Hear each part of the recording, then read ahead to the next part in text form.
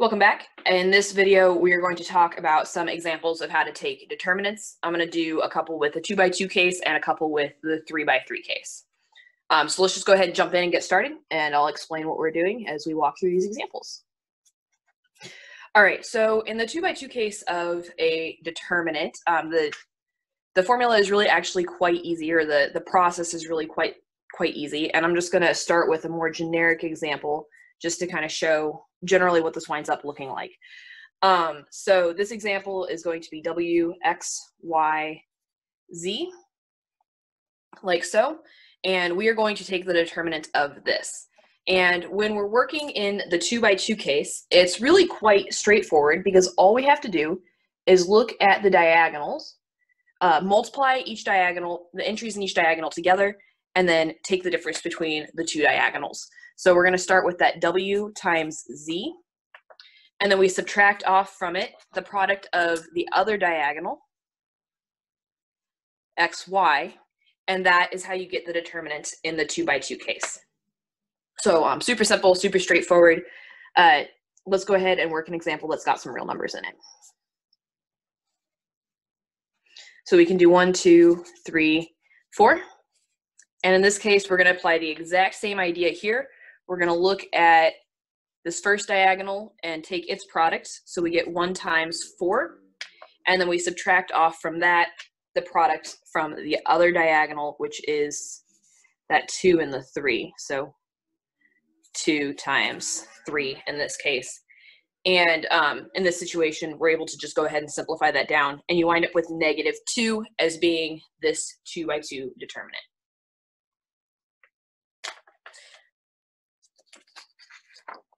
So for my next one, I want to do a 3x3 case, which is a little bit more involved, but it will build on what we just did. Now, there's a lot of different ways that you can do 3x3 determinants. I'm going to show you the way that I like to do it, which kind of comes from just actually straight from the definition of working with more general determinants, but you don't need to worry too terribly much about the specifics of that when we're working with the 3x3 case. I'll just walk through it and show you what I get. So in this situation, we'll have 4, 3, 2, 1, 0, -1, -2, -3, -4 is what we're going to take the determinant of. And the idea behind taking a 3x3 determinant is actually going to be to break it down into smaller pieces that are appropriately scaled or multiplied by a number, and then we're going to add them all back together after we take the determinant of those smaller pieces. And the question then becomes, where do we get those smaller pieces from? Well, what we're actually going to get the smaller pieces from is we're going to kind of base them off of the entries that are in the first row. And I'll just show you how this works because otherwise I'm going to have to show you a really big messy formula, and it's not super helpful necessarily, but we're just going to walk through this process. So what we do is we look at this first entry in the first row, and that's going to be a coefficient on the determinant of everything that is left over when we remove the row and the column that that number is contained in.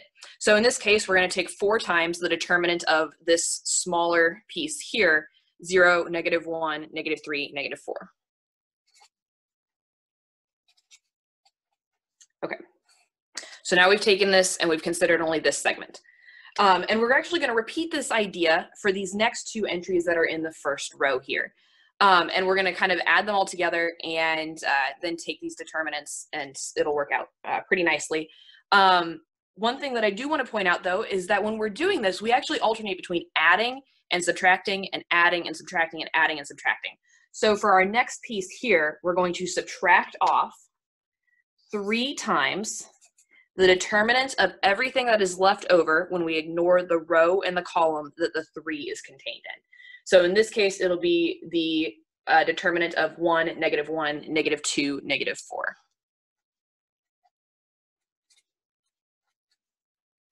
Just like that. And then we repeat this process for our third entry up there, that 2. And in this situation, now we're going to want to add, because again, we're alternating between add, subtract, add, and then if we were to keep going, subtract, add, subtract, so on and so forth. So we get plus 2 times the determinant of everything that is left over when we ignore the row and the column that that 2 is contained in. Okay, so now basically all we've done is we've taken this larger 3 by 3 determinant and broken it down into 3 smaller 2 by 2 determinants, which we already know how to take. So we'll go ahead and take those determinants, making sure to distribute the 4, the -3, and the 2 appropriately. So we'll have the 4, I'm going to open the parentheses for this determinant here. So we get 0 times -4 minus -1, -3. So this is just from following that same diagonals rule that we did in our last examples.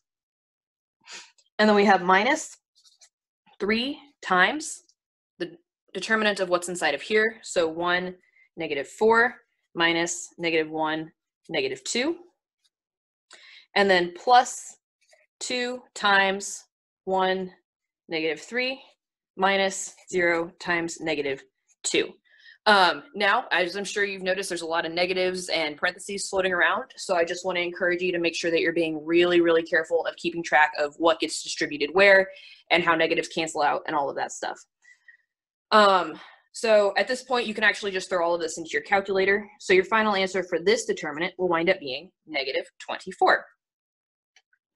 So just to kind of recap a little bit, we took each one of these in the first row here, multiplied it by the determinant of what gets left behind when we ignore the row and column that number came from, and then we take those determinants, add them all together, making sure to alternate the sign on each piece, and then we get our answer that way. All right, let's walk through another example. So in this one, we will have 1, -1, 0, 2, 1, 3, 3, -1, 2. All right, so here we're just going to apply the exact same idea. We're going to start with the first entry in the first row. That's going to be the coefficient on the determinant of everything that gets left behind. So that's going to be the 1, 3, -1, 2. And then because we want to alternate between adding and subtracting, I'm going to take minus, and that's actually independent of what the sign is in that next entry there. So we're still going to have a -1 that we put in as our coefficient on the determinant of what's left over. So that's going to be 2, 3, 3, 2, like so. And then we add our third component, multiplied by the determinant of what's left over from that, 2, 1, 3, -1. Okay, now all that's left to do is to just take the determinant of each one of these smaller pieces and simplify everything down, and we're good to go. So we have 1, open parentheses for this determinant, 1 times 2, minus 3 times -1. And then this double negative here, we're going to get plus 1 times 2 times 2 minus 3 times 3 for this one right here.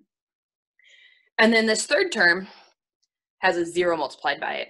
And when you're working with determinants, zeros are absolutely your best friend. It does not matter what's inside of here, because once we multiply by 0, it's just going to go away. So I'm just going to go ahead and add 0 for that one without even really bothering to compute that little determinant right there. If you were to throw all of this into your calculator, simplify it down, you are going to wind up with 0 as your final answer in this case. So that's just a few examples of how to work with 2 by 2 and 3 by 3 determinants. In the next video, we're going to talk a little bit about geometric applications of the determinant. So see you next time.